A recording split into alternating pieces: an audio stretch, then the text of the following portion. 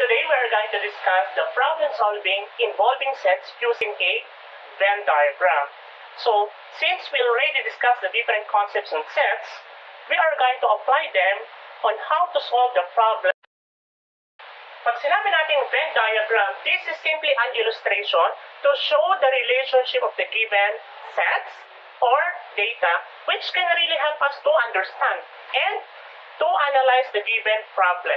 That's why we are going to discuss the problem solving using the Venn diagram, which can really help us in our everyday lives. So that's why this is really important to us to know how to use the Venn diagram, especially in education, in research, in statistics, and even other disciplines. This is a good example on how to use the Venn diagram to solve the problem involving two sets.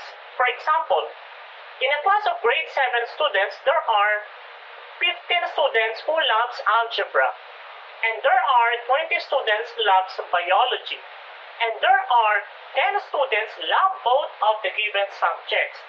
So, how are you going to answer the given question number 1? How many students loves algebra only?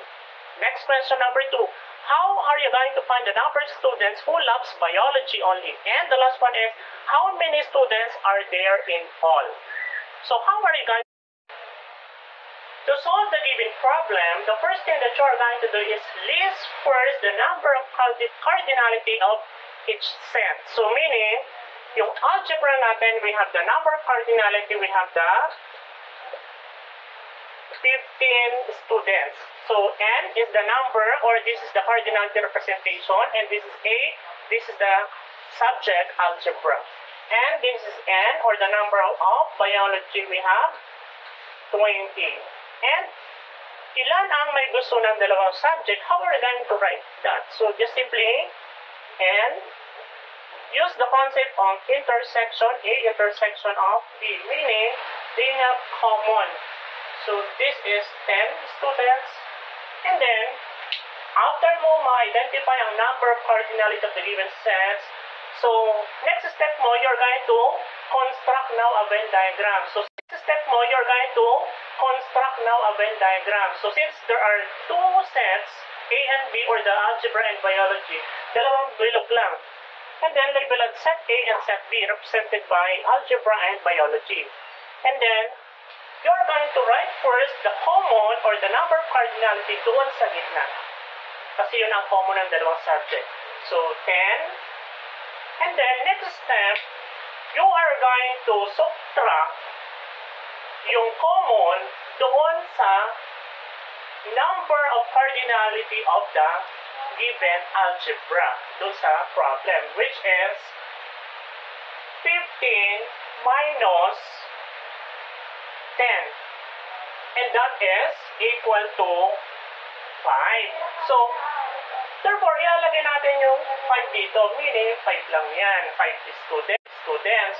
How are we going to find the number of do sa biology? Just simply, ganun din. Since this is 20, you're going to subtract, dito na lang, 20 minus yung common nila, which is 10.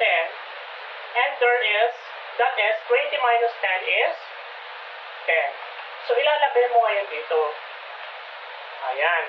So, since natapos natin ang number of cardinality and then the Venn diagram at na-fill up natin yung mga dapat i-fill up dyan, now, balikan mo ngayon yung tanong. Ano yung tanong kanina? How many students loves algebra only? So, ang sagot natin doon ay, there are, kung interpret mo to, ibig sabihin nito, yung algebra, ang may gusto lang ay 5. Okay. Hindi pwedeng isama yung 10 kasi ito, gusto rin niya yung biology. Kaya, hindi pwede doon. Question natin, ilan naman ang may gusto doon sa biology lang? So, there are 10 students. So, ibig sabihin, ayaw niya ng algebra. So, gusto niya biology lang siya. So, there are 10 students. And then, pangatlong tanong natin, ilang estudyante lahat sila? So, use the concept of the union of set. Pag sinabing union, you're going to get the sum or total. Mag-add tayo. So, meaning, to get the total, just simply add. Ano i-add natin? So meaning this is 5 plus 10 plus 10. And that is 25. So meaning, there are 25 students all in all. So yan ang sagot doon sa tanong kanina. So, ganyan lang kadali. Basta alam niyo yung konsepto ng union of sets, difference of set, intersection of sets. Now it's your turn. You are going to construct a Venn diagram and you are going to answer the given question based on the given problem.